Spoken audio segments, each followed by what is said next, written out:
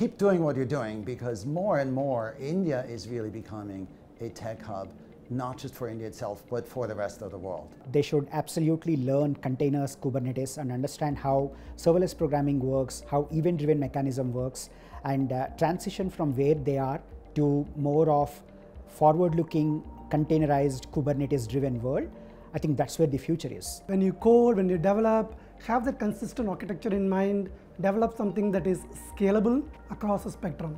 I think this is an amazing time for someone to be a developer, especially in India, because not only is there access to a wide pool of talent and peers that you can learn from, but the tools and technologies are easily accessible. Also make sure you're building your soft skills, meeting up with people, looking at things from a business perspective and so on. Find your niche, find your space and start growing and learning in that. Keep innovating, keep discussing, keep the entire community buzzing, I think, and keep helping each other. So if you're a developer looking to find your next home, if you're looking to start something new, just be assured that as long as you're addressing a very large market with a very interesting technology, you will find venture backers like us investing in you day in and day out. The potential in India is unlimited. I think you can do wonders actually, and Google Cloud is going to enable that for you.